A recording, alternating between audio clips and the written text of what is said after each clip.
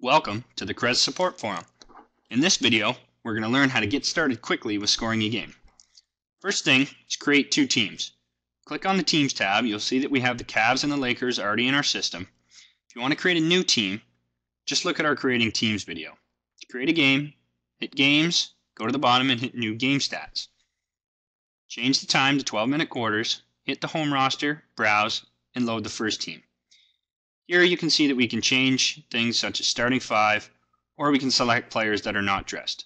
Therefore, if you know a player is not playing, make sure that they are checked in the ND box. Next is game details. Here you can change things like time, put in officials. Lastly is play calls. If you would like to collect play calls, make sure that you have the right coach. Hit save and open game, and we will now go to the game stats screen. Click on the start button. The clock will start. You can also use the space bar to manage the time clock. We are using the point and click scoring interface, so to take a shot, click the court location and the player's number. If it's a made shot, click made. If there is an assist, click the player's number. Here you can see James made 2-point shot, Williams with an assist. If it's a missed shot, in the same manner as a made, click the court, click the player's number. Instead of hitting made, just click the player's number who got the rebound. Depending on who you clicked, CREZ will recognize whether it's an offensive, defensive, or team rebound.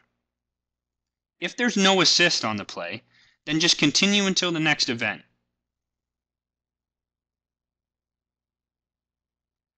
Inside point and click, you will see in the red that it does a good job of prompting you on what you're supposed to put next.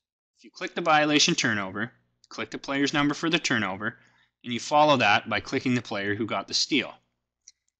It's not necessarily a steal after every violation turnover, so in the same manner as an assist, you don't need to put anything.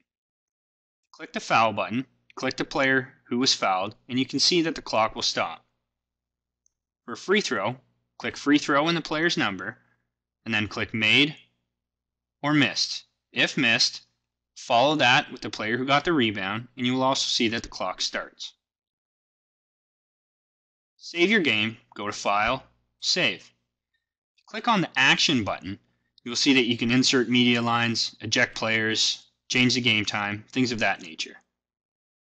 Do a timeout, double-click in the full or half box. To change a foul type, select the foul in the game event log, and you can change the type of foul to offensive, player control, technical. You can insert, replace, or delete events as you go along. You will learn more about that when we get into actual scoring of a game. For more information, please visit our website at www.CREZbasketball.com. Thank you, and we hope you enjoy using the CREZ Complete basketball system.